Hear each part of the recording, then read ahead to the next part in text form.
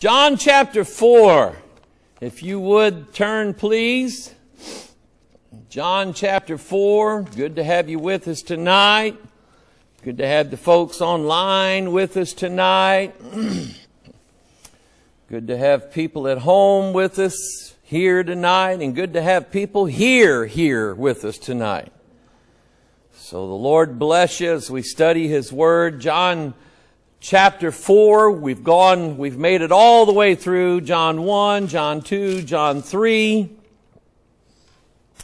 And let me just look at the last few verses of John chapter 3 because, man, there's just so much there. And John chapter 3 really does sort of encapsulate everything that the Bible is really supposed to be about. And there's a lot of issues that the Bible deals with. The Bible deals with day-to-day issues of life, things that we run into, challenges that we run into. I don't believe that there is a problem that comes our way, a serious problem that comes our way, that the Bible doesn't have something to say about it somehow, some way. You've heard me say it is the book of life. It is the book of my life. It has me written all in it. It has you written all in it. And if you will apply yourself to reading this book, knowing this book, thinking on this book, meditating on it, and meditating, Bible meditation is imagine this, it's the exact opposite of the world's meditation. World's meditation is focus on one thing and then empty your mind and make it void of everything that you can. Bible meditation is thinking of Bible verses and thinking of how they apply and what they mean. One of the hardest things that I had to get used to when I started working, when I first sat in the pastor's office. Before that, when I worked in construction, you didn't just stand around. There was something to do, and you did it. You worked with your hands. You picked this up. You helped clean this up. You put this on. You did whatever, and you stayed busy all day long, whether the boss was looking or not. You stayed busy. And then when I came here to be like an associate pastor, there was a school that we were running, and I was busy with that, helping out with the teaching and so on. But when I became pastor, I would find myself sitting in my office, and I always liked to keep the door open. And I'd be sitting in my office, and I'd read Scripture, and I would just pause, and I would just think about that. And then when I would hear somebody come down the hall, I'd grab a pen and act like I was doing something. Look busy, you know. And after a while, I kind of told myself, Mike, that's what you're supposed to be doing. Bible meditation, think on these things, Paul said. Your labor is in the Word of God.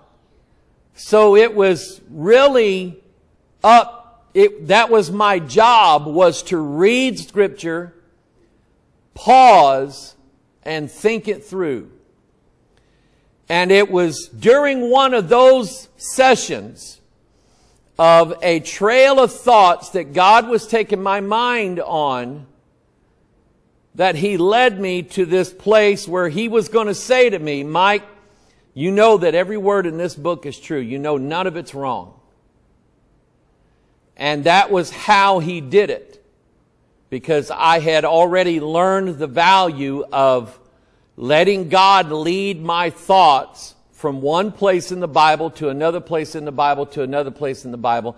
And when I was in Bible college, I was the worst note keeper in the world. But when I started studying for myself, I became the best note keeper in the world because I found out that I didn't remember things near as well as I should. I'd keep notes, so that's what I did. So take your Bible, read it, learn it, think on these things, take time away from, set everything else aside, turn the TV off, and study this book and learn it. But anyway, in John chapter 3, the whole Bible pretty much encapsulated. If we look in verse 32, and what he hath seen and heard, that he testifieth, and no man receiveth his testimony. He that hath received his testimony hath set to his seal that God is true. And the seal that a person receives is the seal of the Holy Spirit. God seals us and preserves us against that day. I believe that. Verse 34, for he whom God has sent speaketh the words of God, for God giveth not the Spirit by measure unto him. The Father loveth the Son, and hath given all things into his hand. And we studied that, not near as much as we could have, but we studied part of it. And he that believeth on the Son hath everlasting life, and he that believeth not the Son shall not see life. And the life he's talking about is the everlasting life. But the wrath of God abideth on him. Isn't it something to have all the money and all the wealth in the world, and yet you're still not happy? Have you heard that Bill and Melinda Gates are getting a divorce? Having all the money that they have, and yet neither one of them can find happiness. And my grandparents, my meemaw and my peepaw, were so close to one another, dedicated to one another, married to one another, that when my grandmother died, it didn't take long for peepaw to take that road next. I mean, it was just a matter of months. And he told her the day that she died, they took him to the hospital, and he said, Dorothy, go on, I'll be with you shortly. And she died that afternoon, and sure enough, a few months later, he was gone. They found happiness together, and they didn't have billions of dollars and own half the vaccine companies in the world. But money doesn't buy happiness, amen? If you have the Son, you have life, and you don't need $1 billion. All right, John chapter 4, verse 1. When therefore the Lord knew how the Pharisees had heard that Jesus made and baptized more disciples than John. The Pharisees didn't like John. They didn't like him because John would not join himself in with the Pharisees. The Pharisees were having a contest against John. They didn't like John. They didn't like his preaching because John was preaching the truth. John was telling them to stick with the Word of God, not with the traditions that those Pharisees and those Sadducees had made up. John was preaching the truth. He was preaching repentance. The Pharisees thought that maybe they could get John hooked in with them, and John said, I'm not baptizing any of you except I see the fruits of repentance in your life. If I see that, I'll baptize you. But if I don't see that, I'm not baptizing any of you. And so the Pharisees didn't like John, and now they're fixing to find out they don't like Jesus, and they're going to hate Jesus more than they hated John. So when the Lord knew how the Pharisees had heard that Jesus made and baptized more disciples than John, though Jesus himself baptized not, but his disciples. Now think about what we know about Jesus and what his baptism is. John truly baptized with water. But John said, there's one who's coming after me, whose shoe latchets I'm not worthy to loose. He shall baptize you with the Holy Ghost and with fire. So if you ever ask the question, how come Jesus didn't water baptize people? It's because that's not what he came to do. The water baptism was for John. It's for us. And by the way, I don't really know what all to make of this, but there is no requirement in the Scriptures that it must be an ordained bishop who water baptizes you. I've not found anything in the Bible that says that someone who baptizes you must be an ordained deacon or an ordained minister or anything like that. I don't know what it means. I don't know what it doesn't mean. I just know the Bible doesn't lay anything like that on us, but I think it's probably best if you seek out someone who is ordained as a deacon or a minister, a bishop or something like that. But anyway, no requirement on the Bible's part. But Jesus did not come to baptize with water. He came to baptize with the Holy Spirit, which He does upon every person who is a believer. Every person who believes in Jesus Christ and believes upon Jesus Christ, Christ baptizes that person with the Spirit of the living God. The Spirit of His Son, Paul said, crying, Abba, Father. And I believe that in the last days, Christ is going to baptize His people with fire. I believe the fire baptism has not happened yet, but I believe that it will happen. That's a different study. But anyway, though Jesus Himself baptized not, but His disciples, He left Judea and departed again into Galilee. Verse 4, and He must needs go through Samaria. Then cometh He to a city of Samaria, which is called Sychar, near to the parcel of ground that Jacob gave to his son Joseph. Now Jacob's well was there. Jesus, therefore, being wearied with His journey, sat thus on the well, and it was about the 6th hour. Doesn't it bless you to know that Jesus got tired? He got tired. He was God, but He was also as much man as He was God. And there is nothing in the life of Jesus that we see that He let His Godhood override His manhood. When it came time when Lazarus was in the tomb, when Jesus approached the tomb, He wept. Every time I go and visit my dad, my grandparents, my aunt, my cousins, they're all in the same cemetery down in Arkansas. I thought about going this last trip to Arkansas, Matthew, and I thought, no, I've already got so many emotions going on. I don't want to go. I just know if I go, I'll just stand there and cry over my dad for an hour or two. Jesus stood before the tomb of Lazarus and He wept, knowing that in 5 minutes Lazarus wasn't going to be dead anymore. But the sting of death hit Him just like it hits us. I haven't wept over my dad's death in a while. But I guarantee you, if I was to go to the cemetery and stand there and look at his tombstone, I'd start bawling. Okay? That's the Christ that we worship. That's the guy that we follow. He got tired just like the rest of us get tired. He was weary from His journey, the Bible says. And verse 6, now Jacob's well was there. Jesus, therefore, being wearied with His journey, sat thus on the well, and it was about the 6th hour. There cometh a woman of Samaria to draw water.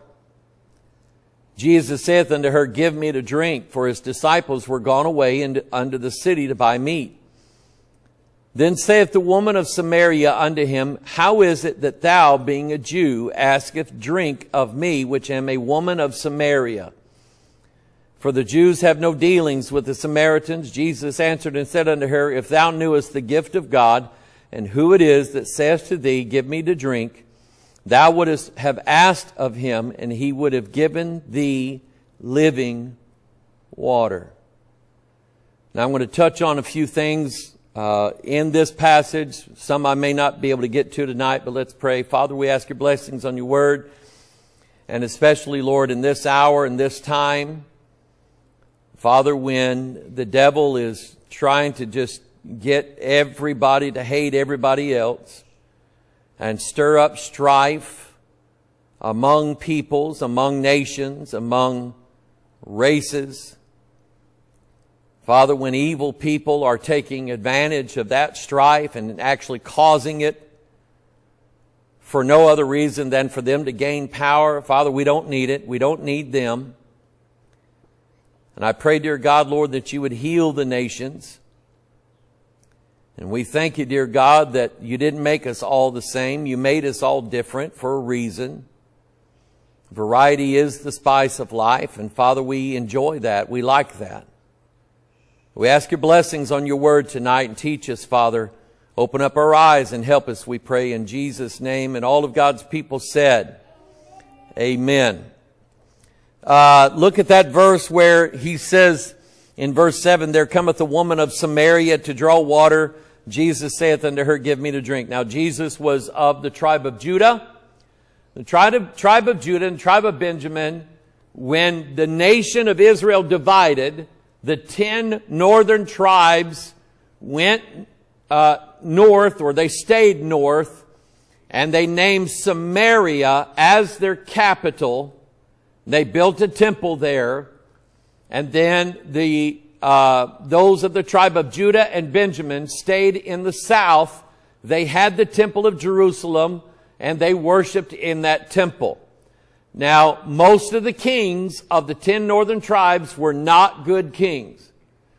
And it ended up, the result of it is that God sent the kings of Assyria from the north down to grab them and take them out of the land and to scatter them all over the place. And that's where they are even to this day. They are scattered, even though the nation of Israel is back as a nation, and anybody who is born a Jew has an automatic right to be a citizen of the literal nation of Israel. It doesn't matter if you're born in New York. It doesn't matter if you were born in Russia. It doesn't matter if you were born in Ethiopia. If you are a born Jew, you have an automatic right to be a member, a citizen of the state of Israel.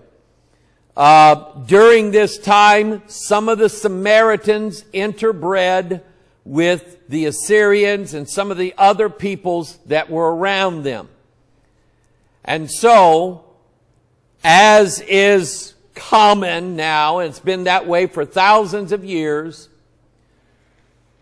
the tribes of Judah and Benjamin and those who were of a pure ancestry as far as being a Jew despised the Samaritans because, for the most part, not in every case, but for the most part, a lot of those Samaritan Jews had interbred with people of other nations, and so they were not treated as real and true Israelites by the Jews. Do you remember the story of the Good Samaritan? You have someone who was robbed, beat, left for dead. A Jewish rabbi would not even touch him, went on his way. It was a Samaritan, somebody that the Jews, the real pure-blooded Jews, wanted nothing to do with them. For some reason, they thought that their ickiness as a non or a half Jew would violate them somehow, some way, and they were not to have anything to do with them. But it was that Samaritan that saved that person's life, and Jesus was teaching this. Now, I grew up a different generation than the generations before me, and I could say things about members of my own family, but I won't. But they grew up in a different time, in a different generation. That generation is gone. I wasn't part of that. And so I never really did have a problem with someone being of a different race, a different skin color. When I went to school here at Festus School, in my class, I was a graduate of '84. Just in my class, we probably had maybe half a dozen, 8 to 10 black students. And for the most part, we all got along. Never had a problem. We never called each other names. We played together, played football, played basketball, played in gym, and played in band with them, sang with them, did everything with them. And we were their friends. They were our friends. We never had a problem. There was no issue that I was aware of. Okay? And I could say that probably now, if the barking, talking heads on TV would shut up and leave everybody alone, we'd probably get along pretty good. Just shut up and leave us alone. Quit telling us that we hate each other, because we really don't. But that's what's being fed. They're trying to divide this nation by separating the races. And for the most part, most Americans don't want anything to do with it. Most Americans are, of course, we see more and more young couples interbreeding with those of other races. That was a no-no 50, 60, 70 years ago. Now it's no big deal. It happens all the time. And you have people now who have biracial children from all walks of life. It's not a big deal. But believe it or not, there are still some people who have a problem with it. I mentioned that when we were coming back up from my uncle's funeral, driving up through northwest Arkansas, up Highway 65, my wife saw, and I knew this, but my wife saw a billboard, and it advertised a radio station called White Pride America radio station. And she said, "Do you see that sign?" I said, "Yeah." She said, "Did that say what I thought it said?" "Yeah, White Pride America." And I told her, I said, I've done some research into this area. And I said, practically every white supremacist organization in America has a headquarters somewhere in northwest Arkansas. I mean, it is a hotbed for white supremacy in America. Eastern Oklahoma, northwest Arkansas, Timothy McVeigh was a member of one of these groups that met, and so on and so on. And so there does still exist in America people who are white supremacists and so on. And they cherry pick certain verses out of the Bible. And here's what the sort of the gist of a lot of them who will be associated with the church. That's what really gets me. If you want to be white supremacist, whatever. But don't say that God is. Because you're a liar. You're a big fat liar is what you are. And I've studied some of their doctrinal statements, and I'm gobsmacked. They believe, most of your white supremacist groups believe in a doctrine called British Israelism or Anglo-Israelism. They believe that if you are of Anglo-Caucasian descent, that you are one of the 10 lost tribes of Israel. And as such, God automatically blesses you because you're white and delightsome, and you're of the 10 tribes, and God's always going to bless you. And they say that's why God's made America what it is, because America's full of white people. From England, from the Caucasus Mountains and so on, and we're the real Israelites, and everybody else, God hates them all. And even in their doctrinal statements, they make it in no uncertain terms. If you belong to any other race other than pure-blooded, white, Caucasian, Anglo descent, If you belong to any other race, you cannot be saved. Don't even try, and don't try to come to our church, because it's not going to work out good for you.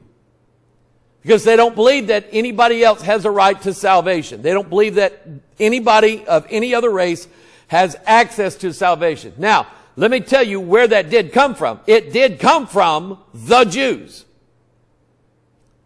Because they were pretty persnickety about being Jews and claiming that since we're the seed of Abraham, God automatically favors us and will never turn his back on us because we're the seed of Abraham. That's where this whole question came in. When she said, how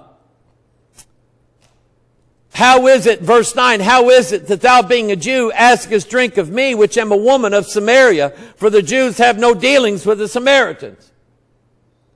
The Jews were racist and supremacist because they believed that God had chosen them as the holy people.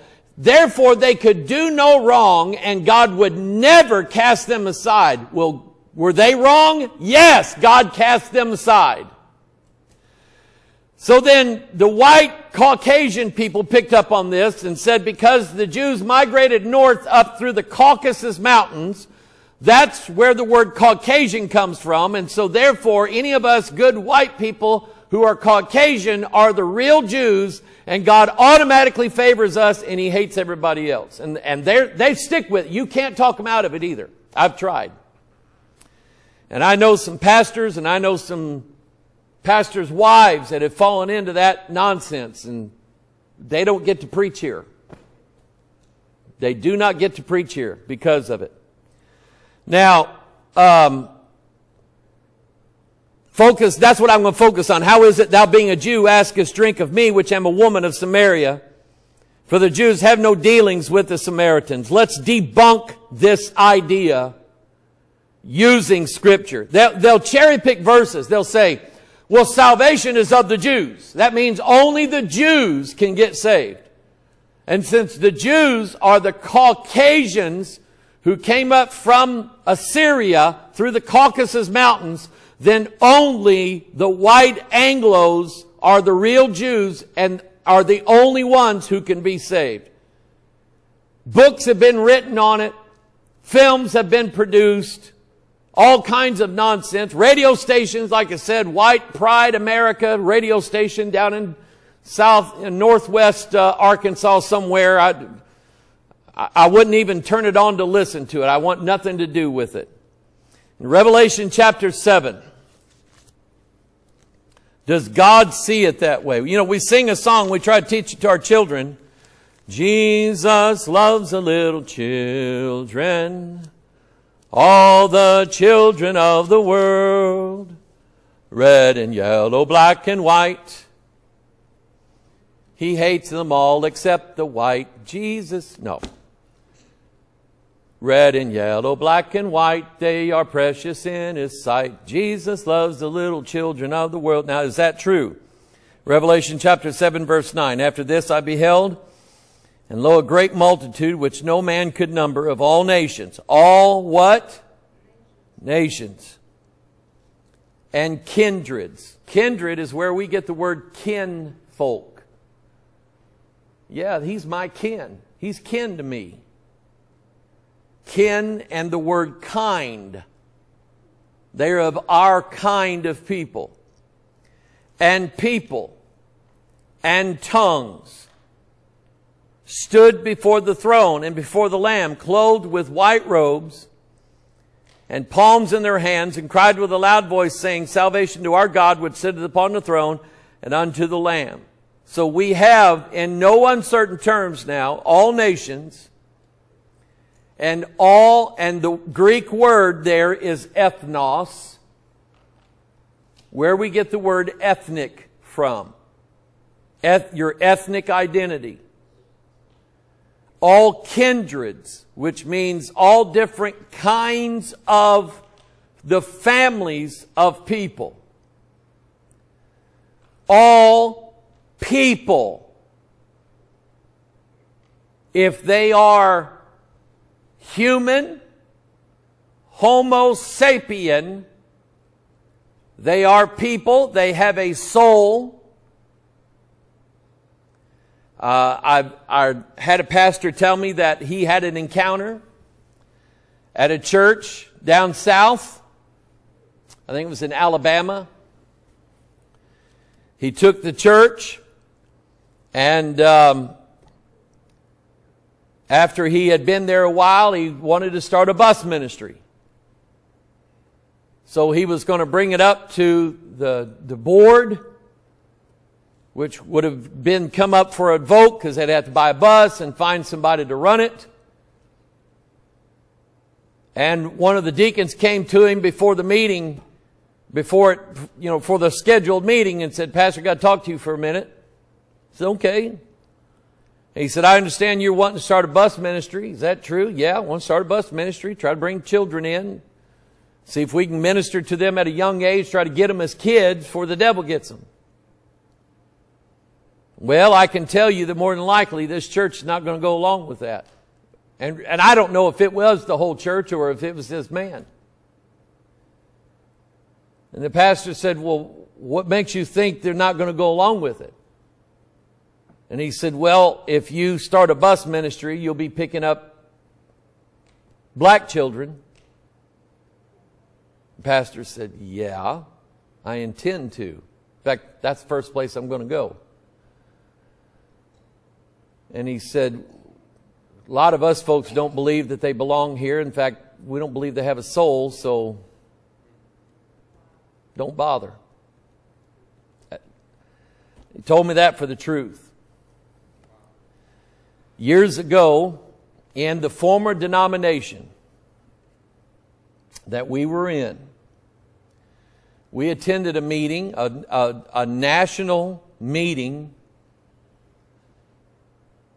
and an issue came up at the meeting, and I was there, and a resolutions committee said that we would like to present a resolution that could be voted on for all the Free Will Baptists to agree upon, and say that we believe that people from every race and kindred and type of people are candidates for salvation, and we should try as much as we can to reach all lost people, no matter what race they are. It's something simple, very simple language like that. It was over an hour and 30 minutes of debate on that issue, because they were meeting in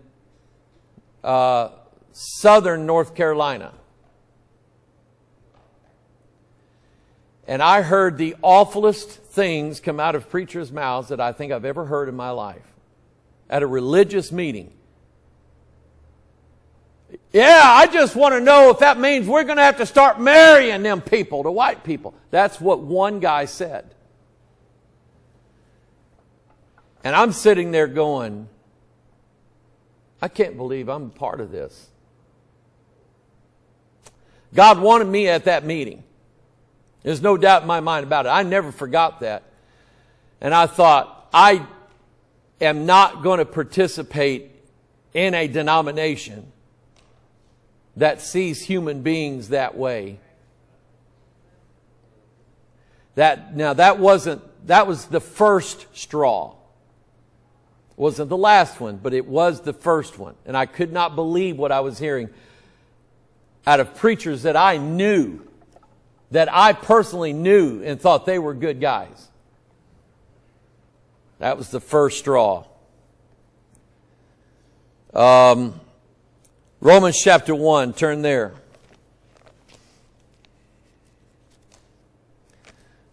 And as recently as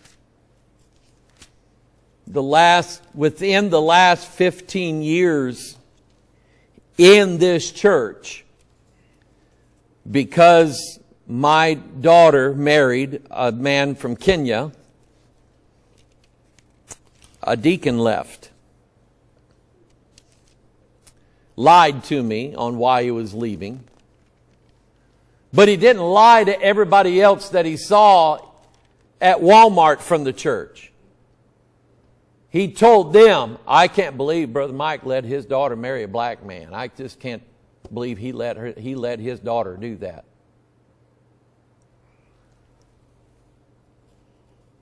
But they would never say that to me.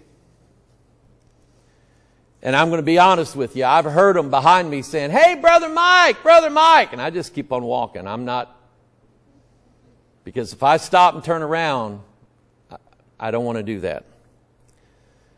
Romans chapter 1, verse 4. The Bible says, declared to be the Son of God with power according to the Spirit of holiness by the resurrection from the dead, by whom we have received grace and apostleship for obedience to the faith among all nations for his name. How many nations? All nations. See, that was the thing about Christ coming to his own and his own receiving him not. God knew that they would do that. So God, his contingency plan after that was, since my people won't come to the wedding, I'll go out and invite the dirtiest, nastiest, filthiest people that you can find. Weirdest. I'll invite them all and bring them all in. The Goyim, that the Jews hate the Goy. Goy means Gentile. They hate the Goy. They don't like them. I told you about the Bible college I went to being next to a Jewish synagogue. And the guy's telling me, if you see them walk in the synagogue on Saturday, they won't talk to you. And I'm going, challenge accepted. And Jim, I'd see them walking to the synagogue on Saturday, walking through our campus, because it was in a wealthy, formerly wealthy neighborhood, still a wealthy neighborhood. Good morning, how you folks doing? I was just trying to be nice to my Jewish people. You know, I love the Jews. Not a word. Not a word. Not even a look. Staring straight on, headed to temple. Then I wanted to get ignorant and get in their face, but God said, no, don't do that. For the obedience to the faith among all nations for his name. God set aside Israel so he could go to the Gentiles, the people who were no people. Isaiah 55, one of my favorite places in the Bible. Isaiah 55. And I can drive 55. Isaiah 55 verse 4. First of all, Isaiah 55 verses 1 tells you that salvation's free. Why do you spend money on things that don't do you any good? Here, let me give you a big dose of salvation. Let me give you a big basket of salvation for free. How's that? And then he said in verse 4, behold, I have given him for a witness to the people, a leader and commander to the people. Behold, thou shalt call a nation that thou knewest not, and nations that knew not thee shall run unto thee because of the Lord thy God, and for the Holy One of Israel, and for he hath glorified thee. Now I'm going to give you a theory. This is just a Mike Hoggard theory that some people might like it, some people might not like it. Some people say, well, I don't like the Bible condones slavery. The Bible does not condone slavery, but it'll teach you how to live if you're in it.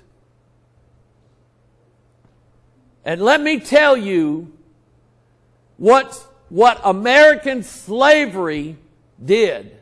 The one good thing that it did.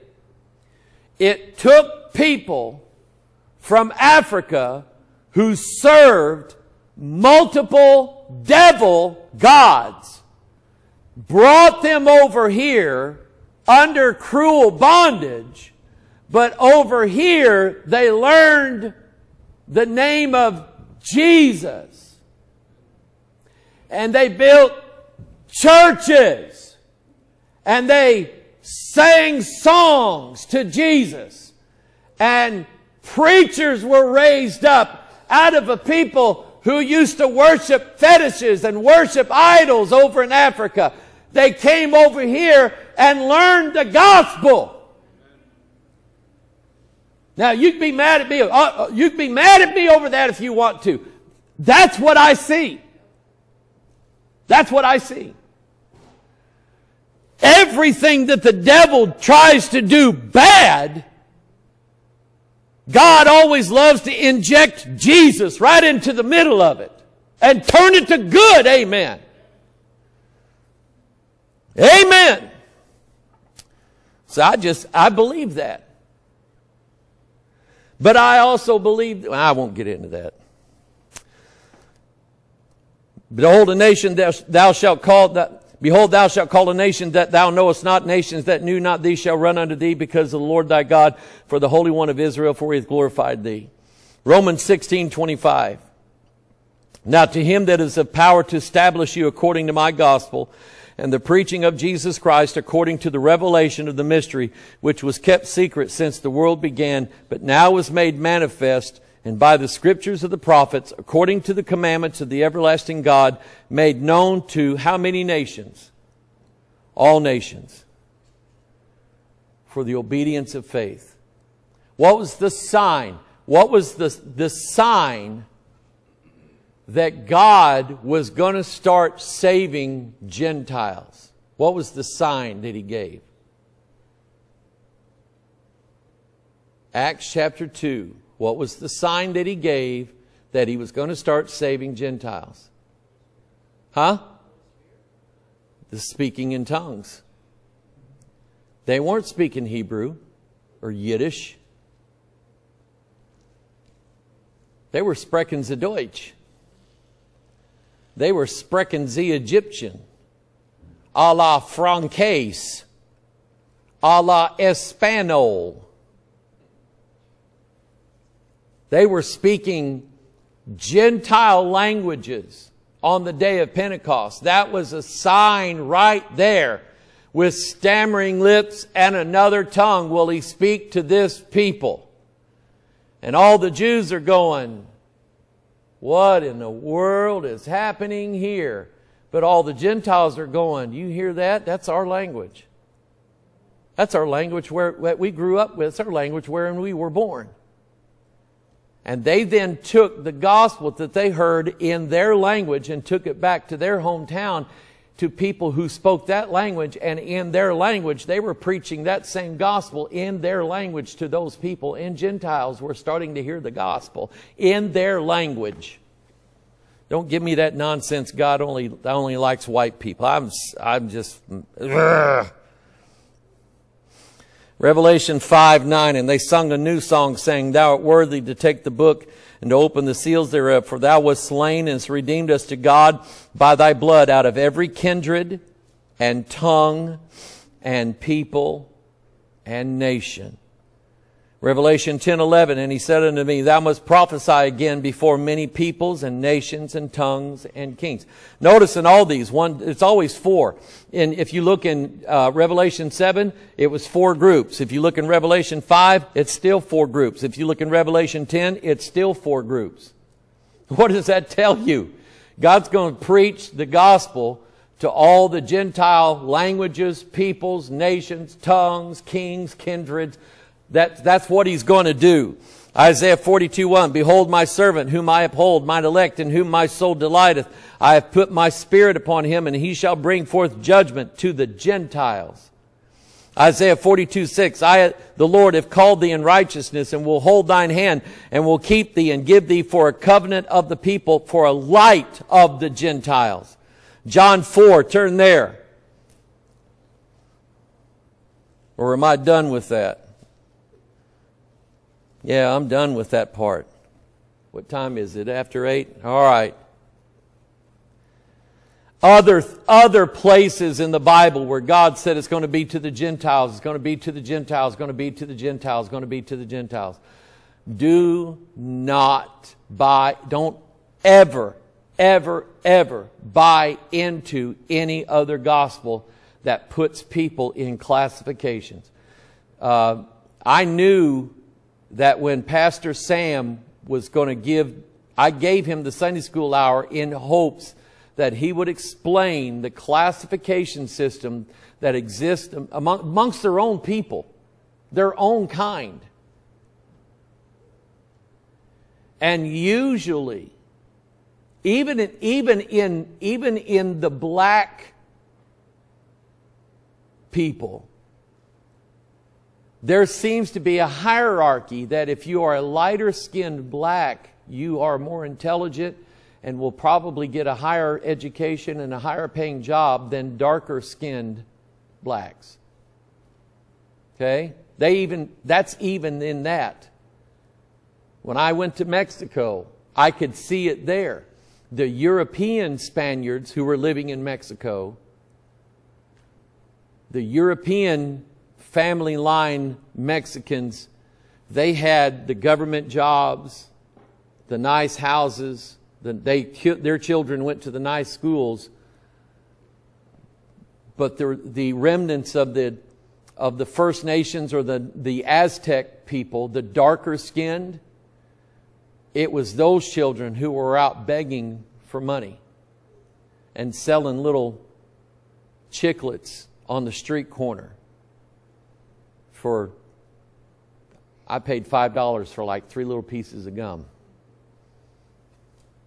I noticed that they divided up the people, even in Mexico, by the color of their skin. And in India, that's how the class system works. Is that because they believe in reincarnation, if you are reincarnated to a higher being, a more enlightened being, your skin is going to be lighter, which means that you're of a higher bloodline, which means you are of a better seed, which means that you're going to get a better job, you're going to get a better education, you're going to get more money, and you're going to marry somebody who is of your... I'm telling you, they never marry down. They don't marry down. And in India, you could practically be killed for marrying below your class. And I'm hoping Sam would open that up. And when he said it, I said, Sam, preach at these people. They need to hear this.